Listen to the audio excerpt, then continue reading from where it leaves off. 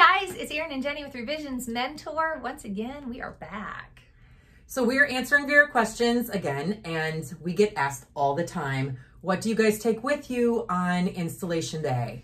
We have a toolkit, actually several toolkits that go with us for every job that we do, and we have provided that information for you guys in writing. It's a freebie that we give away, so you're welcome to it. But today we're going to just go over the actual physical items in there and kind of talk about how that works. And how, and why we use these items. And guys, if you'll click on the link below, we will send you a copy of our toolkit so you don't have to write any of this stuff down.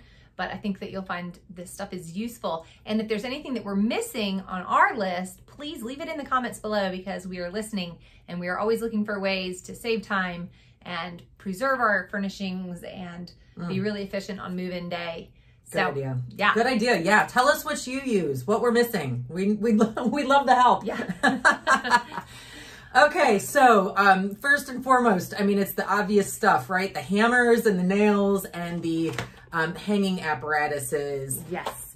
We use several different types of nails. We use the little tiny ones for the lightweight pieces, and we use the heavy hanging hooks for heavier mirrors and things of that nature that kind of keep you from damaging drywall. It's important to always get permission before you start hanging stuff on the walls from the homeowner. Do we have permission to hang? Because sometimes when it's a brand new build, builders are not as uptight about it, but a lot of times homeowners are if they've just done big renovations. So definitely check before you put holes in anybody's drywall. Check for that. Make sure you have a variety of hanging weight capacities on your hooks. We tend to go for the lightest weight artwork that we can find because it's easiest to work with. But some of our really nice artwork is very, very heavy. So we've got a variety of things. And then the other thing that we run into on occasion in a lot of homes in the historic district that we work in is plaster walls. And that's a whole nother tricky situation. You want to be really careful and mindful about the types of hanging things that you're using. We have tried, and sometimes we also use the what are those Velcro things called, Erin? Yeah, those adhesive. These guys, command strips. Yeah. We use command strips. You have to be mindful when you use these though, especially on fresh paint.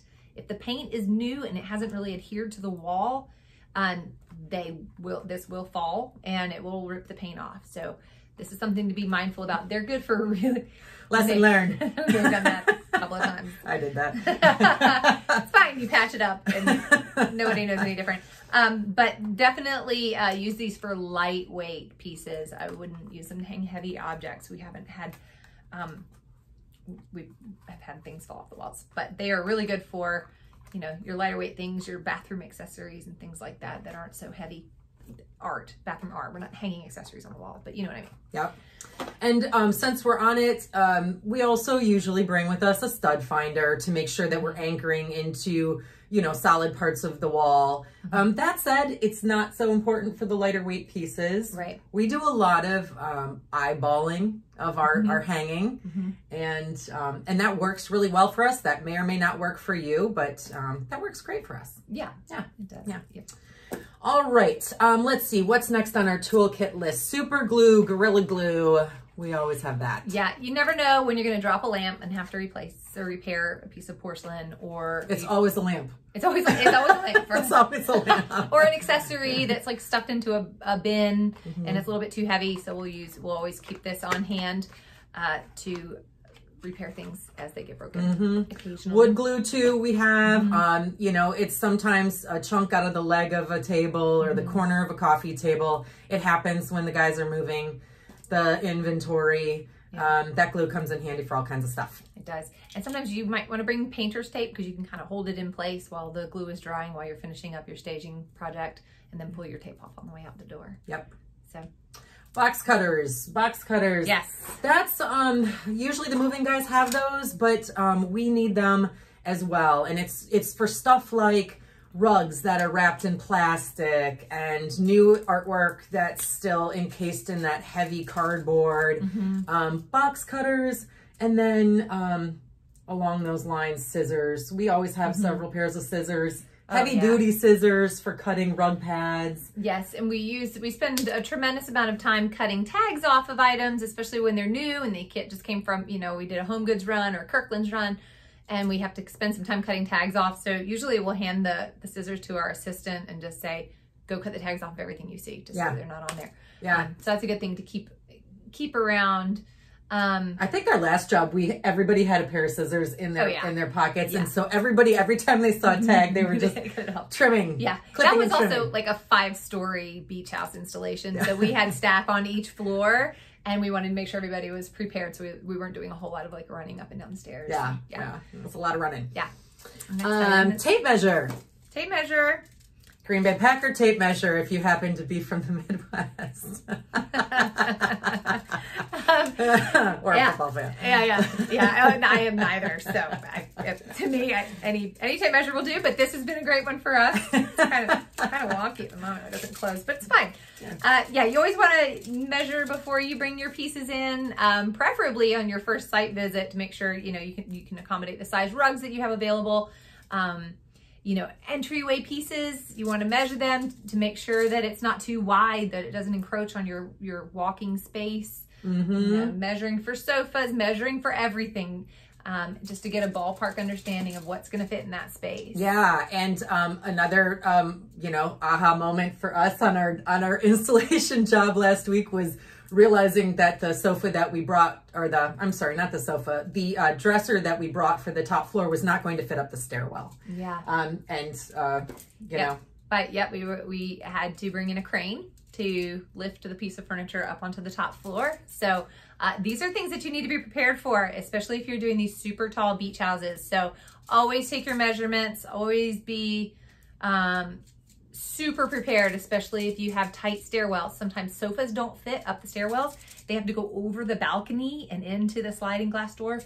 And that's happened for us on a number of occasions. So make sure that you have qualified movers who know what they're doing, who can, you know, make these sorts of decisions, and talk to them ahead of time, because if you got to bring in a crane, that's an added expense. They are around, they're available, and but you don't want to be caught unprepared.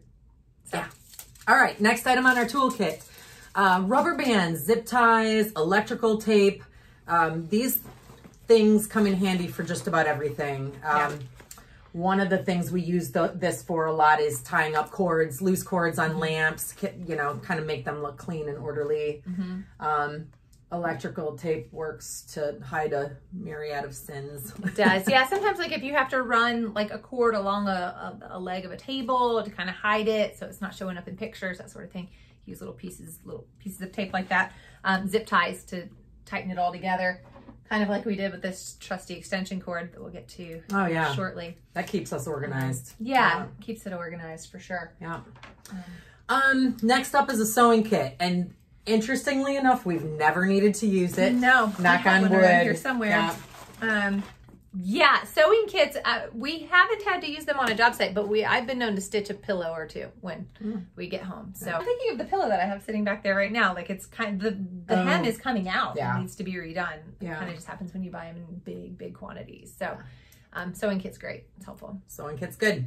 Next up, Allen wrenches, adjustable wrenches, pliers, screwdrivers, just a bunch of tools. Without fail, we usually end up in a situation where we have to take the base off a table to get it into the door, or you know, we have to take apart a headboard to, you know, fit it up the stairs. So having a full, you know, typical repertoire of tools is important. We bring the full toolkit that has all of those extra pieces just to be extra prepared. I mean, sometimes it's a bit overkill, but I'd rather have it than have to go back out to a job site, especially if it's like an hour away. You know, just be prepared. Yes, definitely better safe than sorry. A level, Erin. Yeah, there's actually not one in this kit, but we highly recommend that be in your actual toolkit. Yeah, that's a good idea. That's a good one. Especially if you're not great at eyeballing your hanging. We don't really use levels for most of our jobs because we've just gotten really concise at kind of eyeballing things and getting them right. But it's a nice piece to have. And you don't need a huge one. You can get one of those little ones. We actually have one. It's just not in the kit right at the moment. All right. We talked about nails and screws, hanging wire. Hanging wire is nice to have as well. You want to get heavyweight hanging wire. This is not as heavy as it could be. And what we found is if it's not strong enough, even if you wrap and wrap and wrap and wrap on the ends, it can start to unravel if it's too much weight. So get heavy hanging wire, or get really, really good at hanging. Like we do a lot of work with canvases that have the 2 hooks on each end, and we've gotten really good at hanging those with 2 nails or 2 hooks, depending on how heavy they are. Yeah. And don't have to use the hanging wire, but definitely prepare ahead of time. If you do have art that requires hanging wire, get the heavy stuff. You don't want it to like slide down when nobody's looking and hit the ground. Yeah. All right, and then moving on to, this stuff is really important. I've got the checklist that we're going to give you. We're reading the checklist. Over here, we're reading it. Furniture blankets. We need furniture blankets all the time. The nice heavy ones that that your movers will bring. And if you're doing your own moving, you've got to invest in some furniture blankets. Yeah, I mean, they're even important for storage. I mean, you just use them to... Actually, one of our viewers made a really good point and said using furniture blankets to put underneath heavy furniture to slide it. That's really smart. Yeah. We've actually used the felt pads that you slide underneath the feet of the furniture, and that's helpful. But a furniture blanket's great. That way you're not going to scratch floors either. So really smart. Thanks for the contribution. That padded stuff is good for your hard furniture. And then we use lighter weight, like we have old sheets that, we wash and recycle between jobs just to throw over sofas to protect from, sweaty movers, dust or dirt that might be in the moving truck. I think you said sweaty movers like 4 times in the last 3 videos. That's weird. Sweaty movers. Should we edit that out? I don't know. Hot summer. It's been a very hot summer in North Carolina. Lots of sweaty movers. But it's a real thing. Ooh. It's a real thing that we encounter. So use extra old sheets. You can even collect them from thrift shops. Old sheets, old shower curtains. All of this stuff is good for layering between your furniture items. Along that line, if you're moving your own furniture and not working with the furniture company, you also want to have a furniture dolly, and you want to have a wide selection of straps to anchor things in your truck. Yes. Yeah. We learned the hard way that bungee cords are not a great solution for tying items if you're using an open back truck. So buy the straps. It's worth it. They really don't cost that anymore or much more. But when you can actually like crank it and tie down your materials, then they're not going to fly out of the back of your truck while going 55 miles an hour down the highway. And in most cases, almost always actually, that was a furniture pickup that we did that day. But in most cases, we're using an enclosed box truck. And the bungee cords do work a little bit better in there. But honestly, even on the occasions that we felt like we only have a few miles to go to get the inventory where we're going, it still shifts. Use the straps. Use the straps. Yeah. Use the straps. Yeah. Trust me. All right. A step ladder. Step ladders are helpful if you need to hang things. Jenny and I are fairly tall, so we don't have to use them often, but occasionally, if you have to hang a big piece that's kind of heavy over a large piece of furniture, you might want to have a step ladder handy. Everybody's kind of different that way, but we've been fortunate to not have to use them a lot. We have had a That's because Erin lets me climb on her shoulders. Like cheerleaders, That'd be awesome.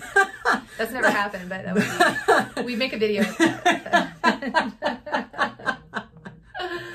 Okay, a steamer. This is really great for making things look really crisp and fresh, taking the wrinkles out of stuff, taking the wrinkles out of your bed skirts.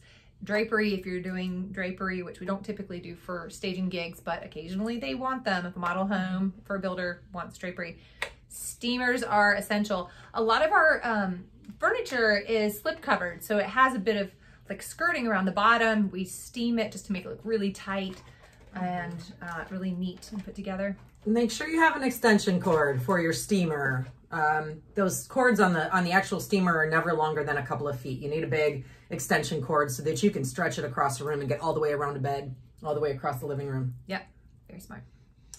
All right. Oh, the poster putty. Yeah, poster putty. So I'm a huge fan of this stuff because when we hang art, and this is another thing that you don't want to put on very fresh paint because it can pull the paint off. But when we hang art, especially if we're hanging on one center nail and we don't want it to get wonky if a door slams or something like that, we put little pieces of tacky putty on the lower corners of the art so that it doesn't shift, and then we mount it to the wall with just the nail and then 2 pieces of putty so it doesn't turn. And if you live in a place like California where you have like earthquakes, this might be pretty important for making sure that your art stays straight on the walls when you're not there for several weeks. That's definitely good peace of mind for us. When we leave the staged job, it's perfect, it's impeccable, but we have no idea unless we go back 2 days later what's transpired. Right. And especially if it's a model home and it's sitting there for a year or more, and you have a lot of realtors coming in and out, and they have realtor events and they have open houses and they have all these things happening. If doors are slammed or somebody bumps it, you have a gallery wall and you have a wonky piece, kind of just reflects poorly on you. So we make sure to use this poster tacky stuff. Yeah. So we mentioned parts on there, and I think one of the things that we're thinking about, like oftentimes, we're disassembling lamps. So the what do you call that part that goes at the top of the lamp? This guy. The part that holds the finial and holds in. We usually have an extra 1 or 2 of those in our kit. This metal frame here, in case we, are missing one. Parts, like if you need specific parts for a table that's been in your warehouse disassembled, make sure, what we often do is tape the bag of parts to the underside of the table. Hardware. You want to make sure you've got all the pieces to everything that might be disassembled when you go. You don't want surprises. No surprises on move-in day. That's right. Furniture, paint pens, wax crayons, markers, stain pens, all very valuable for handling nicks and bumps. Yep. Keeping your furniture looking really fresh and new. And once in a while we'll kind of do an inventory check, and we'll do these little repairs and make sure that our stuff is in tip-top condition. But sometimes when you get to a job site, a table might get banged a little bit on the truck and you want to touch it up. So it's good to have this is like a $5 kit, and it just saves your furniture from looking beat up and ragged. Yep, super handy. Yeah. Sharpies. We've used Sharpies to touch up furniture as well. Not red, but but yeah, Sharpies are good. They're helpful.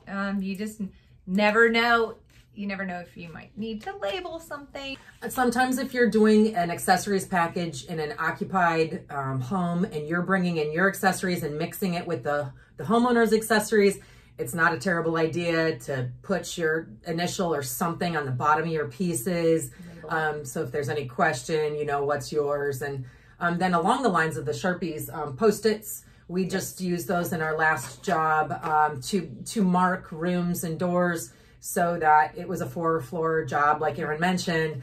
And we had a crew of people running up and down stairs and elevators, so everybody knew where to go because we had rooms labeled and boxes marked. Yeah, we would label each, bedroom 1, bedroom 2, bedroom 3, master, living room, and we would put that on the door. And then when somebody would come off the truck, especially for a huge job like this, we had somebody on the ground with the movers and a checklist, and they'd say bedroom 1, check, bedroom 2, check, and then they knew, okay, I need to go look for the Post-it note. Yeah. So it helps keep everybody organized. Keep everybody organized. Oh, here's a good one.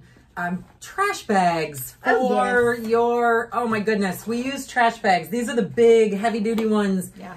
We use them for pillows and bedding and pillows and bedding and pillows and bedding. Yes, to protect all of your things. Also, if you're bringing in a lot of new stuff, we make sure that we take all the trash with us when we leave. So trash bags are really important.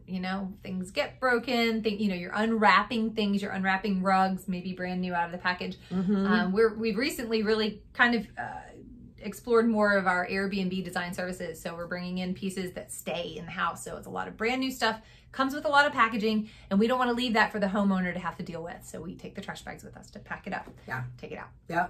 And speaking of cleaning, that's a whole nother can of worms, but you want to have glass cleaner. You want to have an all-purpose cleaner. You want to have Goo Gone to get the stickers off of new stuff that you've bought. Rubbing alcohol is a nice solvent to have. Cleaning rags, paper towels, all of the stuff that you would have in your own home. You want a nice solid cleaning kit. That also includes a broom and a dustpan, perhaps a little hand vac.